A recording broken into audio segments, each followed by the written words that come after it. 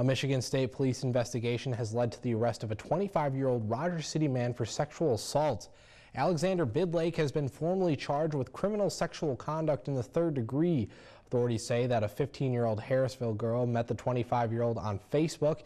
In October, Bidlake drove to her home in Harrisville and brought her back to his home in Rogers City.